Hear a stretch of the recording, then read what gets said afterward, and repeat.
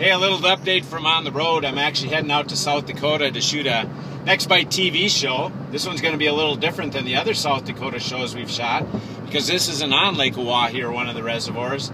It's actually on a small lake that, because of the water tables, is brand new, meaning 10, 15, 20 years old. But I'm going to be going out and fishing with fellow tournament fisherman Dan Stier, and we're going to be using some slow death tactics on walleyes. So I'll try and keep you informed on what's happening out in South Dakota here on the Next Bite Facebook page and thenextbite.com.